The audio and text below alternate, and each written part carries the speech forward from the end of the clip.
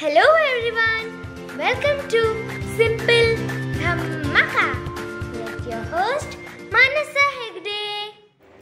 Sabudana khichdi, healthy, tasty and vrat special. ಉಪವಾಸ ಮಾಡಬೇಕಾದ್ರೆ ವ್ರತ ಮಾಡಬೇಕಾದ್ರೆ ಎಲ್ಲ ಇದನ್ನು ತಗೋಬೋದು. First ಸಬ್ಬಕ್ಕಿನ ನೆನೆಸ್ಕೋಬೇಕು. Let's soak the sabudana first. I have soaked it for a couple of hours. 1 cup ಸಬ್ಬಕ್ಕಿನ ಚೆನ್ನಾಗಿ ತೊಳೆದು 1-2 ಗಂಟೆಗಳ ಕಾಲ ನೆನೆಸಿಟ್ಕೊಂಡಿದ್ದೀನಿ. ಇದು ಚೆನ್ನಾಗಿ ನೆಂದ ಮೇಲೆ ಸಬ್ಬಕ್ಕಿ ಸಾಫ್ಟ್ ಆಗುತ್ತೆ. The sabudana becomes soft once it is ready. Drain the excess water. ಹೆಚ್ಚಿಗೆ ನೀರಿರೋದನ್ನು ತೆಗೆದುಬಿಡಿ. ಇವಾಗ ಇದಕ್ಕೆ ಮೇನ್ ಇಂಗ್ರೀಡಿಯೆಂಟ್ಸ್ ಪೀನಟ್, ಕಡಲೆಕಾಯಿ ಬೀಜ ಅಥವಾ ಶೇಂಗಾ ಅಂತ ಏನು ಹೇಳ್ತೀವಲ್ಲ ಅದು. ಇದನ್ನು ಚೆನ್ನಾಗಿ ಹುರ್ಕೋಬೇಕು. ಈ ಥರ ಸಿಪ್ಪೆ ಸ್ವಲ್ಪ ಬಿಡೋ ಹಾಗಾಗೋವರೆಗೂ ಹುರ್ಕೊಂಡು ಸ್ವಲ್ಪ ತಣ್ಣಗಾದ್ಮೇಲೆ ಚೂರು ಉಪ್ಪು ಸೇರಿಸಿ ಮಿಕ್ಸಿಲಿ ತರ್ತರಿಯಾಗಿ ರುಬ್ಕೋಬೇಕು. Make it a course powder by adding a little salt once it's cool. Well roasted peanuts and the coarse powder gives a very nice crunchy taste. Now add it to the sabudana. ರುಬ್ಬಿದ ಮಿಶ್ರಣನ ಈ ಸಬ್ಬಕ್ಕಿಗೆ ಸೇರಿಸ್ಕೋಬೇಕು. ಸೇರಿಸ್ಕೊಂಡು ಎರಡನ್ನು ಚೆನ್ನಾಗಿ mix ಮಾಡಬೇಕು. Mix this powder and R sabudana together and keep it aside.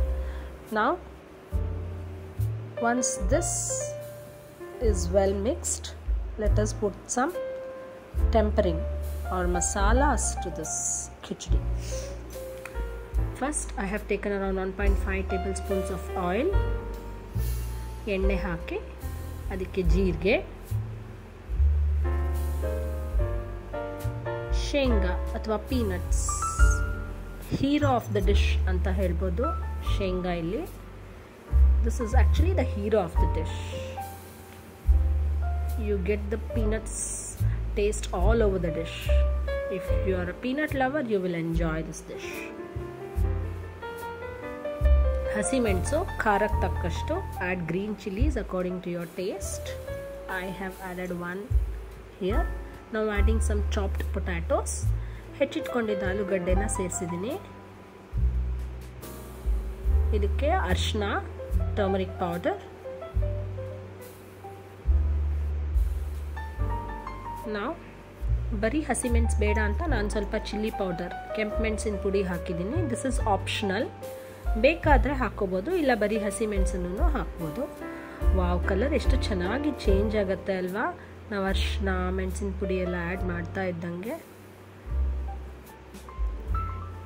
ಈಗ ಈ ಟೇಸ್ಟ್ನ enhance ಮಾಡೋಕ್ಕೆ ಸ್ವಲ್ಪ ಸಕ್ಕರೆ, a little sugar enhances the taste very well. Now adding salt. Remember you have added salt earlier also. ಮೊದಲು ಸಬ್ಬಕ್ಕಿ ಜೊತೆ ಉಪ್ಪು ಹಾಕಿದ್ವಿ.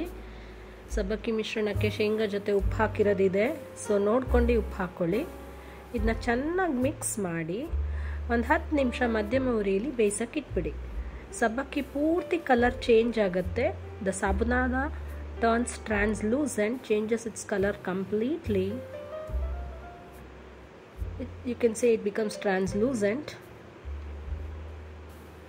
ನೋಡಿ,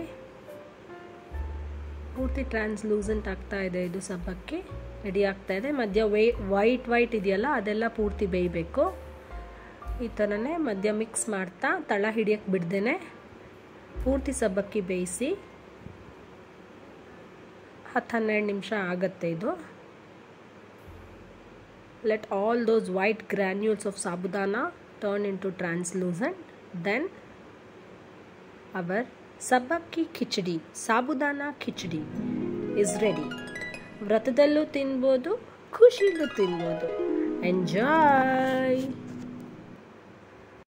Like, share, subscribe and don't forget to press the bell icon. Thank you for watching.